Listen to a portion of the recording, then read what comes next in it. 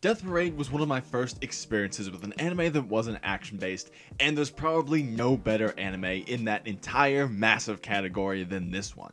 Hitting the scene in 2015, it's now a must for most anime fans, with one of the most unique premises to ever be seen. It plays directly to the human fascination with death, providing an exaggerated, yet raw and emotionally real look at where we go once we die. Humans in this world have two possibilities: reincarnation or the void. One sending you back to Earth to take a new form, and the other damning your soul to an eternity of nothingness. This decision is made in pairs, with the newly deceased arriving before arbiters, inhuman beings of human form who pass judgment through games. Whether darts, air hockey, bowling, or even Twister, the games are designed to bring out the worst in people, using that darkness locked inside of them to determine which is worth of life once more, and which is not. Now, a common theme in these Why You Should Watch videos is comparisons to Cowboy Bebop, and Death Parade is no exception to that rule.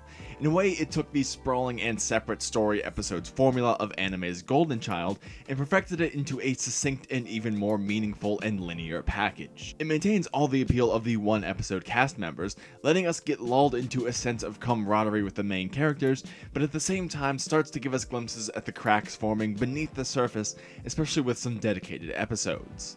It's not a case of things aren't what they seem, but more, things are exactly what they seem like. Keep up and move on. And Death Parade's look at these inhuman workers is the very antithesis to that description. I won't say too much to spoil anything, but for all their differences from humans and all the rules to keep them as stagnant beings, you could see a lot of your own problems in this inhuman afterlife society presented in a way that doesn't push at all. This also doesn't just provide commentary, but a kinship to these characters forced to judge. We're miles apart, but in the end, really aren't so different. This, coupled with its unique and excellently timed narrative structure, create one of the most impactful and emotional endings you'll ever witness. And that's after the leading episodes take you through an emotional rollercoaster of surprise, acceptance, empathy, terror, and even more. Not a single episode will leave you without at least a twinge of some extreme emotion. I am an unfeeling, moody lump of coal, and it even made me feel something. It's a pairing of the standard and extreme, playing to the deepest fears hidden within every living creature. Seeing people play these games with the stake of their soul on the line is unrealistic. But even so, the "what if that was me" thoughts are inescapable. The games are menial tasks, and if not directly things we've done before, at least extremely common and relatable activities. Thinking about the weight of your soul resting on something so trivial as a game of air hockey is one of the smartest decisions for emotional pull and relation that I've ever seen. There's something about it so linked to our own psyche that not many could escape Death Parade without some deeper thought, even if that deeper thought is just "what if?" In the same breath, we could also see a question starting to form out of Death Parade. Not one that could ever be truly answered, but one that centuries have been spent upon. What really is a human? What is fundamental to us? This is mostly asked under the umbrella of, how do you properly judge something so complex as a human soul?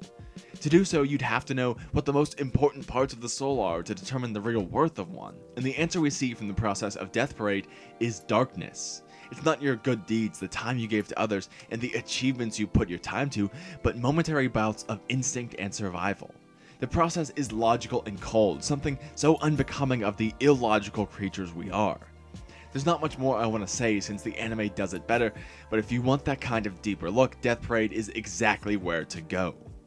It's a look into what it means to be human in a direct but not forceful way. It opts to bring you so close to these concepts you have to engage with them, rather than presenting them directly at you.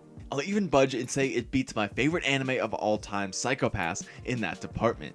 If you've seen any of my content before, you know there's not a much stronger recommendation than that. Now, I spent all of our time so far talking to the theme of Death Parade, but don't let that make you think it's lacking anywhere else. The settings are one of the strongest points, whimsical with partial grounding that makes the world feel like a distant dream in the most beautiful way. The cast is similarly stellar. Some are very simple characters, but you'd be hard-pressed to find more than one you don't like. It also cheats to make you like them with the most fun and jovial intro of all time that you'll never be able to skip.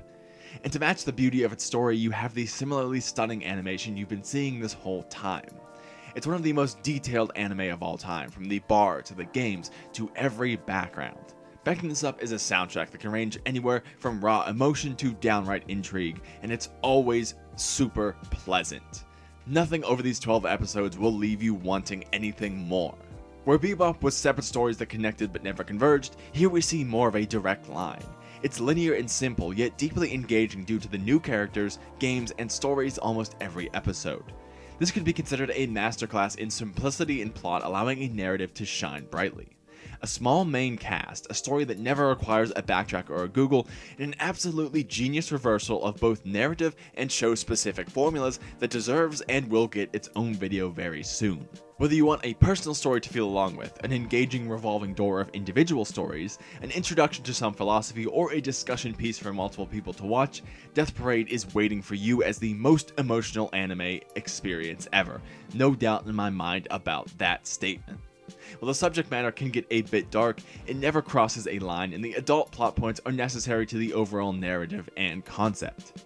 But if I did convince you to watch it here, just make sure you keep a couple hours free after the finale. You'll need them to recover emotionally.